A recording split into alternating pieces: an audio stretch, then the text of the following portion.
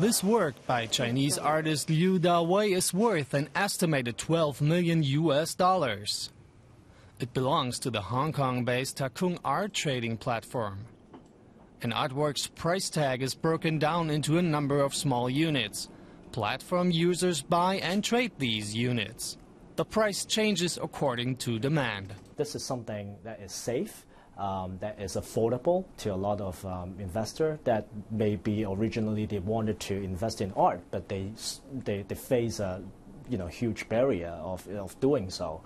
And also I think they can diversify their portfolio in the sense of, okay, I have 10 million renminbi, so what do I do with it? Do I buy one art and invest in that one art, and that one art is not liquid, and then sell it in a couple of years and earn the appreciations? Or do I buy it now and buy a portion of it so that I can use the same amount of money, 10 million renminbi, to buy several pieces of artwork?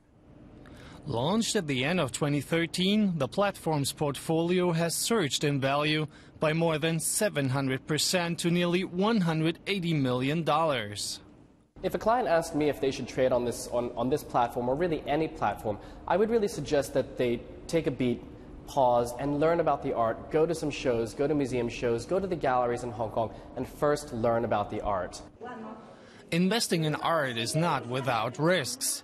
Traditional art auction houses have seen overall sales slump in recent years amid global economic uncertainty.